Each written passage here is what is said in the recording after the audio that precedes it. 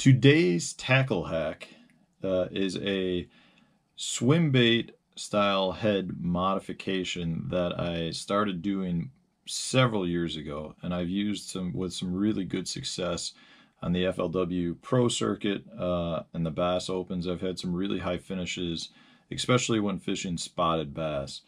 And what I'm talking about here, so this is, I carry this box everywhere with me. This is a box full of Dirty Jigs, Matt Stuff, and guppy heads. But you can see some of the rows are a little different. They've got some heads that have some propellers on them.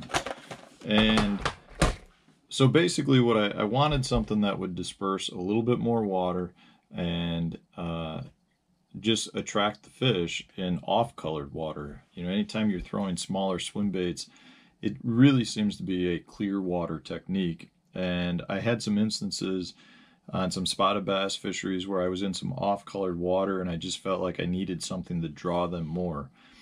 So I started messing around with adding blades to my swim bait heads. And in this case, what I use are Dirty Jigs swim bait heads. You know, they come in multiple to a pack, and they come with 2 hook keepers on them. You can see it like that.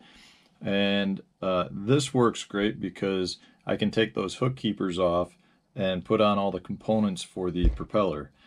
You know, it also, a lot of swim bait heads work that either have that single hook keeper on it like that, or have a corkscrew that you can cut off. The guppy head doesn't work great just because it's got the stacked cone lead pour down the hook shank, and you know, you could try to scrape it off. It just is a lot more work than you need to do. So, you know, this is another simple technique or simple fix to install this. And what you're going to need in this case are, of course, your swim bait jig heads of whatever choice you want to use. You're going to want some of these cup washers. I don't know if you can see them all that great. Cup washers that you can get pretty much from any tackle craft company. These are from Netcraft. Barlow's carries them.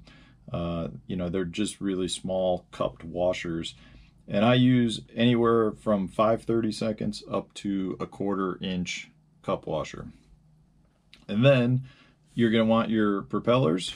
And in this case, I use number 3 size or number 2 size. 2s are smaller.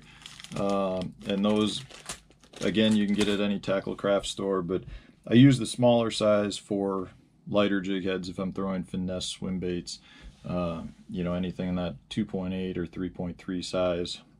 And then if I'm going larger heads for like ledge fishing, at that point then I'll throw the bigger blade. And the last thing you're going to need is, again, some shrink tubing. Shrink tubing really is something that I use on a lot of things, and it's a material that I keep in the boat as well, because there are times you need it for not fishing related instances, but just for boating marine issues. So what you want to do is you take your swim bait head and a pair of pliers, or just by hand, you just break off the hook keepers. There's one. They come off pretty easily. They're just glorified staples. So you're left with just the head and the hook shank. And in this case, then you want to take your first cup washer and you want to thread it on so that the indented portion of the washer, I guess, is down. So the narrow part will be closer to the blade. Then you take your blade, thread that up and on. And then you take your second cup washer and you put that again so that the pointed side is pointing to the blade. And what that does is it kind of gives a simple pinch point for the blade, and it keeps it spinning easily. So at this point, that's your blade, and you've got the components on there. And what you need to do then is come up with a way to keep all that up towards the top where it can spin freely. And that's where the shrink tubing comes in.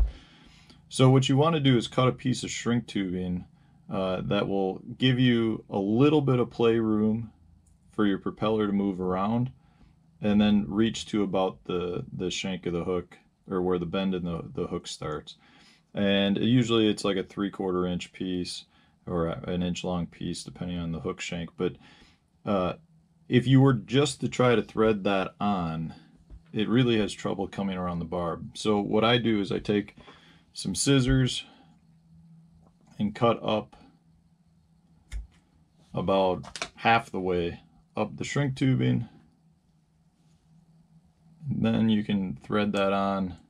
You find the gap in your cut and you can thread it on, and then you just kind of lay it flat.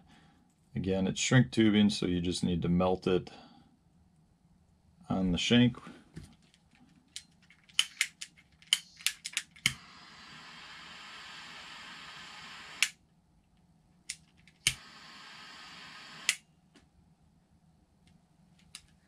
And in this case, I really, I really don't mind if it has some bubbles or has some creases in it, because what that shrink tubing will do is act as a hook keeper or a bait keeper. It really holds your bait on really, really well. So in this case, that becomes rock solid, and you've got a propeller on your blade. And when you hook on your swim baits, the key to it is you really want to slide it up. Get one out for you. This is a 2.8 power swimmer. It's a little bit small for this head, but the key when you slide it up is you want to slide your bait up to like the top of your shrink tubing, and it really, really holds well. And then that first bottom cup will act, it'll kind of fit over the nose of your bait, and it'll keep the prop away from hitting the top of your bait, which allows it to spin freely in the water. And this bait has really caught me some very, very big spotted bass. It's one that I took a top 10 fishing a bass open on Lewis Smith Lake in Alabama, and I just felt like I was getting more bites and better quality bites with that blade. I've since kind of created some bigger ones for ledge fishing down on the Tennessee Valley TVA lakes, and I find again that it's something a little different. I don't ever see anyone throwing anything like it, and it just gets me a lot of bites. And it really shines anytime you've got a little bit of off-colored water. That's what I really like about it. And you can kind of spice them up. Like in this case, I like putting a chartreuse blade on if I'm fishing for smallmouth or if I'm fishing for spotted bass. And you can vary the blade sizes. You can go, like I mentioned before, you can go to Netcraft or Barlow's or any tackle craft company, and they have tons and tons of variations of blades and components that you can use. In this case, these are the components that I like, and they work really well for me. And I've got a little bit of footage where I'm just throwing the baits down by the bank so you can see how they run. But you keep the wobble of the bait, and you just have a little bit of that propeller action creating more disturbance. Alright guys, here's our finished product. This is a Dirty Jig swim bait head with the propeller we added and a 3.3 power swimmer.